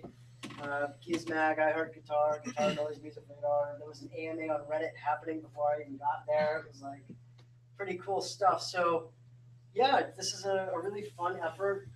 Brand new to this, completely brand new. So under 2 weeks, we're at about 70% of our goal so far, and I own 100% of it, and I'm just trying to make it the best product it can be. And I think the right way to do that is through community. So that's. I would certainly include the fact that you've got a patent on it. Yep. Yeah, I kind of mentioned in the beginning, but I also don't want it to be too heady because guitar players were. Well, no, because that just means it's so much more proprietary to you. Yeah, exactly. It's not just something that anybody can. They can't just go to the store and just grab it. So they're investing in something that can be a lot bigger. Yeah. Not just this one little thing that you have, and then some big, Fender comes along and they do it and blow you out of the water. Exactly. Yeah. So I think that was my thinking. It was just to secure. I had the idea 2.5 years ago. It was just really to secure that piece of the puzzle to make sure that we really couldn't get ripped off, at least as easy. Yeah, but I think that's you need to mention I would it. like to know. I'd be. So Taylor, can you scroll up to the top for a sec? So Andy, this is awesome. I don't play guitar, I'm a piano player, but congrats on the campaign, the momentum. I'll tell you how you can fund this thing without any further marketing to an outside audience. So, the client, it's the concept that your best clients come from existing clients, right? You've got 134 backers and you've got 3 updates. If you were to just do a daily update for the next 18 days, you're funded. So you should be thinking about your stretch goals. Hey, once you hit 35 grand, what are you going to give people when you raise 100 and a new slew of rewards, right? So this thing's going to be successful, and you got to do the updates. So statistics show that the more updates you do, the more money you raise. I mean, this is a fact. It's not an opinion. You guys should strive to do an update in these campaigns once every 2 days. Sometimes it's, hey, thank you guys. Sometimes it's a picture. Sometimes it's share this. Other times it's, hey, we got written up in Guitar World. Sing a song. Sing a song, content. People. But those 134 people, you could double the size of your backers just through those updates. So I would be doing updates every day and coming up with a content schedule for the next 18 days. Are you thanking? Outside of Guitar Center or something, where you're interviewing people, showing them, hey, what do you think? Wow, that's amazing. Are you thanking every one of your backers? Yeah, as soon as they come in. Because, I think, I can't remember what our numbers are, but like 70% of people that backed us increased their money. So you expect for people to increase it because they want to see you win. So it's like engaging them, and especially saying like something special is happening, but only for the backers. So if you want to see this special thing, you've got to donate money. I would I would even add that you should be trying to get back to them as quick as possible. Like if somebody posts, like that guy that put up the buck, man, you need to hit him you should be like watching that, because there's a thing about how much time goes in between. If you really show that you're there right away, people want to know that you're behind what's happening. It's like same with the social And stuff. at the end of every day on Facebook would say thank you to all our backers, and we would list them. And sometimes we would do a video where we would like say their name. Mention them on Twitter. Thank 5 people at a time. Yeah, so the rewards range for $1, you get a download of the first recording of Little Thunder that I did in the recording studio. It's a download. It's a download, yeah. Okay. So they get that for $1. For $25, they get a special mention on the website, plus a pass to our party at NAMM, which is like a big musical convention thing. And then starting at $200, they get the pickup for a 20% discount for when it will be in retail outlets in 2015. Then I've got for $275 a limited edition painted one by this really cool graffiti artist. $300 lunch with Frank Zappa's tech. Nice experience. Way to get weirder. And then I had orders for 2 or more or whatever. So now I got into guitar lessons. So for $400 you can get a guitar lesson with this guy named Pete Thornton, who plays with Chris Cornell from Melissa Etheridge, Don Henley, all these people. Also Gretchen Mann, who's in this all-girl Led Zeppelin tribute that everybody really likes. Rihanna's guitar players in there, really good jazz players in there, and then scroll down just a little bit more. And so for $3,000, you can spend the day at Disneyland with Drake Bell and I. From Drake and Josh. I play guitar in his band, so we're gonna take some reasons. We only got one person out of two so far going to Disneyland, and then just a couple of different things. We were offering the ability, if someone wants to buy a guitar at Guitar Center, we'll go to the store, buy the guitar, and install the pickup, and ship it to them for very marginal cost over what the actual guitar costs. So it's kind of like if you have an Fender Stratocaster or something, we'll buy that guitar, put this in it, and only charge you a small portion of what it actually costs. So just to get the thing out there, Steve Vai autographed the guitar, and then for $10,000 you can buy 50 pickups, like a guitar builder can buy 50 pickups. What's the 35,000 for? It's to go into manufacturing. So whenever every person who bids on at least the unit itself, I got really lucky actually with the R&D team. They introduced me to a manufacturer who had done a lot of work before, and they're like, "Oh yeah, we recently did a Kickstarter. Here, look at this." And I was holding the Oculus Rift prototypes, and I was like, "Well, yeah, this is right." So I've got a lot of confidence in the team and getting this shipped out. We're aiming to ship before. Do you let people know that? Yeah. Because there's certain things that people know, and I'm kind of saving little goodies for along the way. Maybe I'm not timing them quite right, but we have released a lot of supplementary content, like demo stuff with different artists. And there's a whole slew of artists. I had tons of different artists come to my apartment, my little apartment in Echo Park. So everyone from Social Distortion guys, just like Tweedle Zappa, Liam Mahavis, just tactically like maybe 20 artists. Is there something you wish you would have done that you didn't do? Well, so far I don't think we've made any mistakes, but yeah, I think probably prepping for this mentally, because it really is a 24/7 job. Like I'll go to sleep and I'll keep my phone on and I'll hear a ding, and it's it's a comment on Facebook. What we're doing is we're taking the press stories that we're getting, posting them on Facebook, and then putting like $50 to $100 behind each story and promoting the post to different, men and women 1845 who like Guitar Player magazine, this pickup company, that pickup company, this guitar magazine. And is that converting? And it actually is really good. I'm Nice. surprised. Yeah. So it pays for itself every time for sure. But it's, we're learning as we go, so it depends on the content, the artist. Yesterday we had this guy Jason Becker who is a real virtuoso, but unfortunately got diagnosed with Lou Gehrig's disease early in his career. But he's outlived the doctor's expectation by 25 years. Anyway, he's got a Facebook fan page with 250,000 people. He shared it. Drake Bell put it up. He's got a 7.5 million person Facebook page. But it's not just about the volume we're learning. So nobody's recording this stuff. So Drake has a lot of fans, but like they're young teens. So they're not buying pickups. They're not doing it. So want to kind of go back and add a few prizes that they can get in on all these. Could you custom engrave those? Yeah, absolutely. So there's even like the first serial numbers that are up there. Right on. Yeah, that's smart. Yeah. So painting them, engraving them, doing kind of. You should also think about, again, with the updates, your backers, because that's your base. You've got this thing, 70% funded. Yeah. You should do exclusives. Hey, for the next 2 days, if you double your backing, whatever, from 200 to 400, we'll give you one not at 20% off, at 40% off. Okay. People will double down because they're invested. They believe in this. They want one. They probably want more. So going back to those backers and saying, hey, for a limited time, if you double down on your contribution, we're going to give you X or Y. And I would just really use the narrative of this doesn't fund, it's not happening. Right. These won't go on the market. The patent's going to sit there. I don't know what I'm going to do next. Okay. Like it's just, it's a call to action, right? Then, like your PBS station won't be here anymore. Think about in success, right? So when you're going to hit your number, right? What are you going to announce when you hit that number? You got to have new graphics, new rewards, and this has to be like instantaneous. So boom, you hit 35 grand. Hey, great. We're announcing a $50,000 and $100,000 stretch goal. You send that announcement to the backers. So don't let the idea of success catch you off guard, because sometimes these campaigns, for the very few, that becomes the issue, is they weren't prepared for the success. So so you could also, too, just what he was saying, if you get that stretch goal and you're going to try to raise 100, you could be giving, at that point, you can give some product away, right? For nothing, right? Everybody who backed to this point, what if we reach $100,000, they get their product for free? See, I think that's awesome. That's a smart. You think that works? Oh, definitely. That's a smart. Can you give away stuff for free? No, you Forget can about give, you can give your product. charity. I don't know. Check the rules on that. There's a bit of an issue. You might have One- a problem with people who are in after 35 being resentful, but Yeah, that's true too. yeah.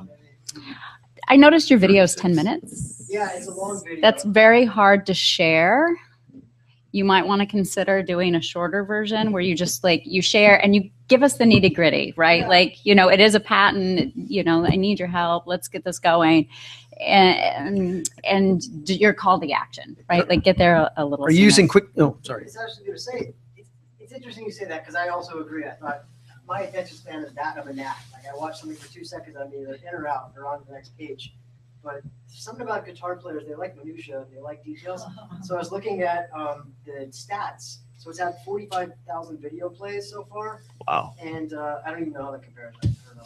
But 75% people make it to the end. So for me, that's impressive That is for a impressive. 10-minute video. Run business. Yeah. I don't know what that is. Yeah. Are you using Instagram at all? Yeah, we're doing some Instagram stuff and we're doing Videos? no, not See, what I would do is you've got all these great guitar players, right? That's a really nice little 15-second clip, right? You can Yeah. put all those guitar players because now you're getting that authority, you're getting that endorsement. People wanna know. Endorsement, yeah. The endorsement. And you throw that on the page itself, right? I mean, we've seen campaigns where it's 100% endorsements. You can barely figure out what they're selling.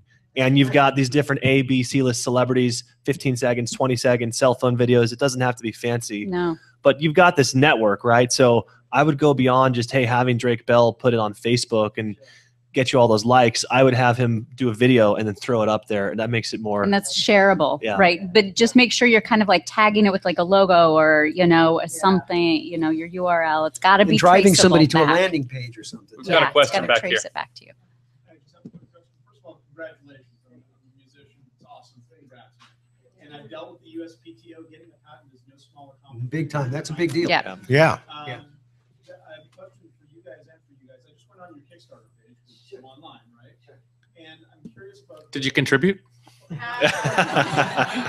my question. I'm curious about the levels and what is effective because you go straight from 25 to 199. Yep. And Yeah. in my mind, you're missing a big sweet spot. Mhm. Like $100 is a mental point for a lot of people. Even 75. I want to give more than $25, but I don't feel like I get a reward. I don't want to give. Go to Fiverr, get some t-shirts made. What I was thinking was, I know my own bandwidth in terms of how I can ship a T-shirt to the post office and order the T-shirt and all that stuff. And I want to be able to give people something of value. But I also feel like if you've got to go down the page 15 items to find the actual product, to me that was complicated. And I just thought, friends, you know, curious people are going to spend $1 and they're going to get the song, and that's that. And then, you know, quite frankly, they can change the bid after they get the song. It wouldn't matter. Just curious, is there a point? Do you guys find the sweet spot? yeah, you're leaving money on the table Yeah. for sure. Yeah, okay. You can make up a digital item, something that's deliverable digitally. You know, there was a movie about schools, and they just made a diploma with a blank, you know, and then they just filled in people's names and just made a PDF and they sent it to people and people got excited. People I got mean, excited. you have like digital, you know, you're in the digital domain there. So the fact that you would leave money on the table for the sake of your own convenience in terms of fulfillment, Yeah. you know, if you were an employee, Too I busy think you'd to have a make lot money. of people here that wanted to write you up for that. $25 is the sweet spot in these campaigns. So whatever it is that you're, you know, raising money for, a film or product, your $25 reward should be incredible. It should have great value. So here's the big question. Can we get a demo? Yeah, I actually brought the guitar if you guys want to hear it. Good job. I got to say one thing that's, you know, we talked about this a little bit earlier, that the key is where are you going to go with this campaign, right? What are the products? What are the things? Because this is kind of you're getting into the market. But I would say what you've already done is the fact is you're the kind of an entrepreneur that I know that I would think about investing in, because you're doing all the right things and you're putting the pieces together. And that's critical because out of this, that's the goal, right? You want to build your business. Yeah. This is one product. Where does it go next? How are you going to go? So how I'm are you also gonna curious make it happen, you know? why you chose a Little Thunder instead of just Thunder. Yeah, well, it's a very convenient thing. It just adds this bottom end to it. And it sounds kind of weird, but my last name is Alt And as I was looking at it, I was like, I guess that kind of works. Oprah I don't know. This panel's about to get out of control. All right, let's do this. Right, so maybe I'll demonstrate with it off and then with it on.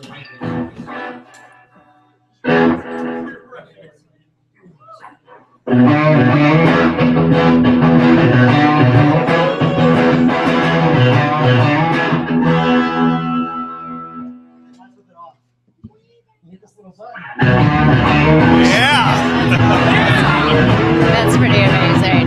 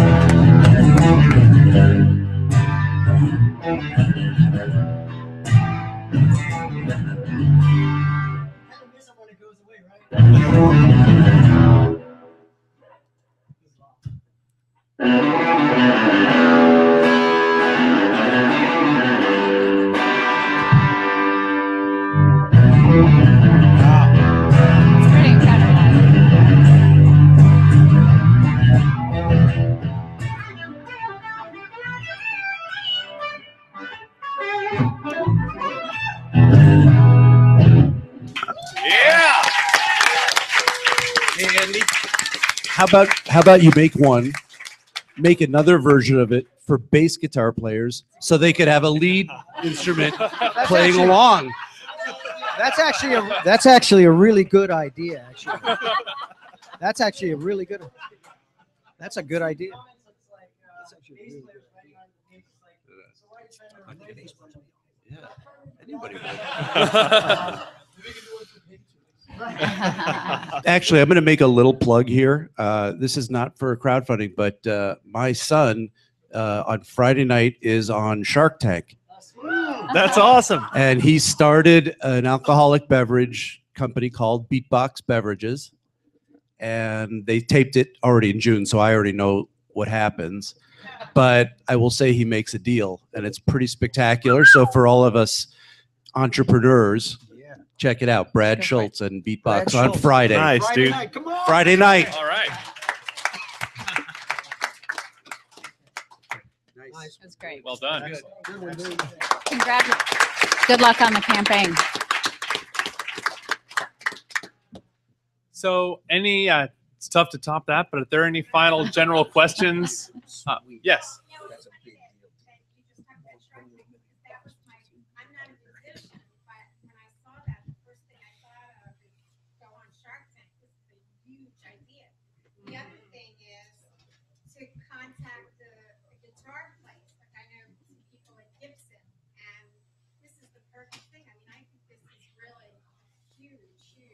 Yeah, this goes beyond the crowdfunding kind of thing. It's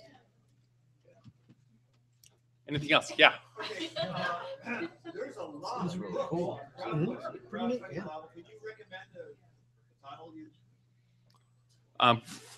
Recommendations for crowdfunding books. How-tos. I suggest to start looking at Google. winning campaigns. Just start analyzing and breaking them down, seeing what they do. Go to their Facebook page. Go to their Twitter account. You know, because I've been talking about my campaign, you might want to check it out and just see what we did. And it's a mile and a half. It's a hiking joke. How much farther to the top of Mount Whitney? Mile and a half. This isn't for a crowdfunding book, but a really good marketing book, which is, I think what we all agree is half the battle here, is called Contagion. Mm-hmm. Yep. If you read a book called Contagion, it's really got some really very practical tips and lessons. It's not about Ebola. No. Real quick, we have a campaign manager named Lee Andrews. He's written 2 really good PDFs. One of them is called the Crowdfunding Formula. The other is called the Crowdfunding Checklist. If anybody's interested, they're about 10, 15 pages each. You can email me. It's dmarble@filmbreak.com, or come up and get my card and I can email you those 2 PDFs. Another, actually, just to add on top of that, another one of Film Break's project managers is the author of Kickstarter for Dummies.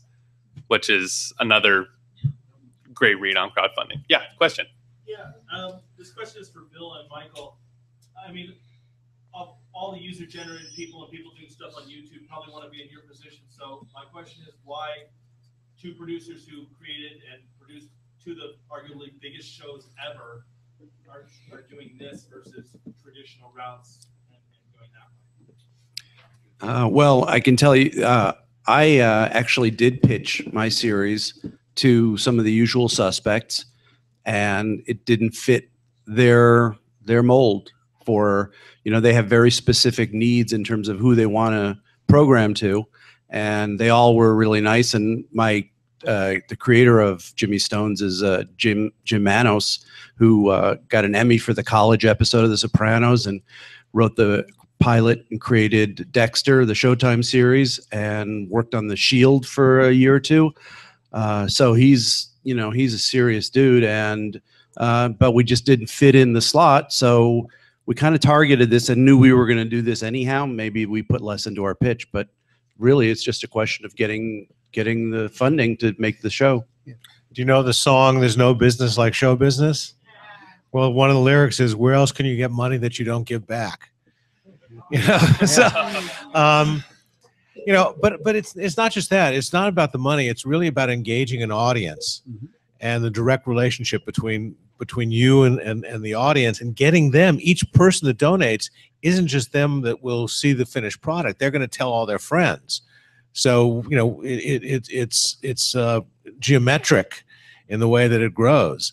And it's just exciting. It's just new and interesting, and you don't have to deal with the conglomerates as much. I just had a movie I just finished producing called Killing Hasselhoff. It stars Ken Jeong, right? Bill O'Reilly, there you go. It's a celebrity death pool, and Ken Jeong bets that Hasselhoff is going to be the first one who dies, and he needs money desperately, so he figures the only way he can do it is to kill Hasselhoff before any of the other celebrities die. And unfortunately, what happened is I wanted to do this as a Kickstarter campaign, not a Kickstarter, but a crowdfunding campaign, and work with these guys. Unfortunately, the production company that put up the money that we were working with was getting money from Dubai, and they wanted that money from Dubai to create that relationship, so they wouldn't let us do this crowdfunding. And I know, you know, with Hasselhoff, we could have raised millions of dollars, especially internationally. So it was really frustrating. So I'm just looking for the next project to do with crowdfunding, so that we can really control more of it, own more of it. I brought in on Baywatch, I brought in a little distribution company to distribute it when everyone passed when we bought the rights back. My partner and I bought the rights. It was on NBC, canceled after 1 year, and then my partner and I brought the rights back for $10 and worked for the next 14 months to get it back on in syndication. And we found a little distribution company. It was the only one that would agree to do it, and it's called Fremantle. Okay? So if you've heard of Fremantle today, Fremantle started with Baywatch. Tom Beers. And, yeah, well, Tom's gone over there now, but you know, and you know, they now, unfortunately, at the time that we got it back into syndication, we even though we're 50-50 partners on it, we gave them the copyright. They wanted the copyright. Who knew? We were just thrilled to get it back on the air, but we lost that copyright, which was, I want to control those kinds of things now. And I think you just have much more control. I just want to throw a little something in. It's interesting. A friend of mine, Aaron Ray, who from The Collective. Are you familiar with Aaron from The Collective? Anyway, their company, they handle all these YouTube stars. He just did a speech just recently, and they handle all those things. You know the annoying orange? You know the little annoying orange? Yeah. That thing costs between $250 to $500 to make. It became $1 billion property this year. $1 billion, a B. That property, it's Collective. You know the little Fred, the little guy that says, hey, you know what, he's up, the little guy with the head? He's up to $100 million valued property now. So the problem, this is the independent, well, I truly believe, man, this is the greatest time for the independent artist, business person, because you have that direct connect. Copyright. And if you own that audience, and if you own that audience, you win, because your next products, your next projects, you can go into the audience instead of being one. That's the big deal. The gatekeeper's over. There's nobody gatekeeping you being in the media business anymore. That's unbelievable. This is the hallelujah. Let's go. You know, cheap tools, shit, man, you can shoot movies on these damn things now and create enough value. You can. I mean, there's people that are actually using iPhones and making incredible products and doing things. It's unbelievable. So, one final question right here. Oh, wow. Okay, thank you so much. I feel like I've learned in an hour about crowdfunding more than I've learned in like the past 7 years. Wow. Thank you so much. Oh, thank you.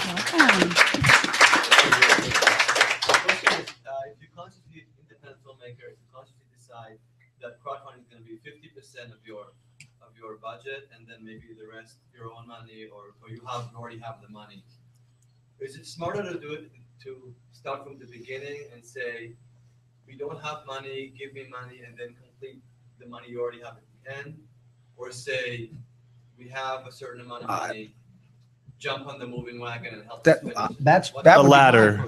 Yeah, definitely. That should go in right at the beginning. But the caveat is, let's say you're raising $100,000 and grandma wants to come in for 25 grand because she loves you. You need actually both. You need the money and the marketing. So just having one person put in 25 grand is not the same as having 150 people put in a smaller amount. So you need both the money and the marketing to get that initial momentum. So in theory, you'd have a high number of smaller backers than 2 people putting in 10, 15 grand and wondering, hey, where's my momentum? Where's everybody else? Where's all the strangers that want to throw money at me? Yeah. But you do want to front load it at 100%. Big time, because that means, investors want to come in when somebody else has already invested. So if you're saying they're there already, then it's like, okay, the risk. You're helping me take the risk that it's going to happen. Packaging and funding. I have to say, I was at a panel earlier today that was marketed as packaging and funding independent features. They didn't touch on any of it. Very frustrating. And so I'm pleased that you guys think that this panel did touch on the subject that we were actually advertised on. But because, if you can get some momentum going with crowdfunding, and are able to then package your project. There's so many other ways to fund movies with soft money, state rebates depending on where you're filming, or what treaty deals in Canada or France or wherever. I think that those are important elements to also educate yourself on, as well as getting this crowdfunding, so that it's a piece, because independent movies today are put together in so many different pieces of equity and soft money and pre-sales and all those other things. But crowdfunding, if you can get something funded partially with crowdfunding, you can probably go out to a foreign sales company or go to different events, what is it, the LA Film Market is coming up, sneak into that, crash that somehow, and start pushing your projects. If you get the formula right, you could probably raise enough money to pay for your next crowdfunding campaign.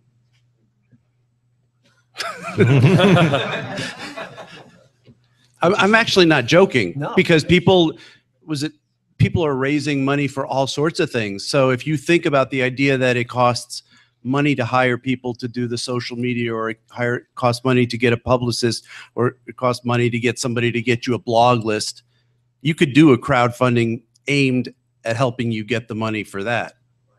But that's usually, when we did that, it was a percentage of the money coming in was going to these people who are working. So, but it's, again, I do think it's about connecting with an audience and telling a story that audience wants to hear. So, I have no idea what you're raising the money for. I just think the more you can connect, I think Scott was talking about, having 100 people who are willing to give you $1,000 each, is better than having 1 million fans who just like you. Yeah. One of the things I also wanted to bring up, just another alternative a lot of people don't. Have you ever heard Patreon? Patreon is a different model. It's kind of like, Kickstarter's, you got to raise the money, get the campaign. What their model is it's that you get people to put a monthly figure in. So you can get somebody to put $1 a month, $5 a month, $10 a month. You're seeing people $8,000, $10,000 a month coming in on that site by creating packages. So you're delivering content all the time. It's a very interesting model, because that gets a reoccurring revenue model as opposed to one bump, right? So for certain types of people, if you have a lot of content, your stories, I could see you doing it, really using that model, because you got a great funny story and there's a way to kind of tie that in. But that's another really interesting platform way, because obviously having 5 or 10 grand a month coming in would be nice, right? To help you while you're putting your thing on. what's that called again? Patron, Patreon, I believe it is. Well, we're going to have to wrap this up, but I'd like to thank the panel once again for participating.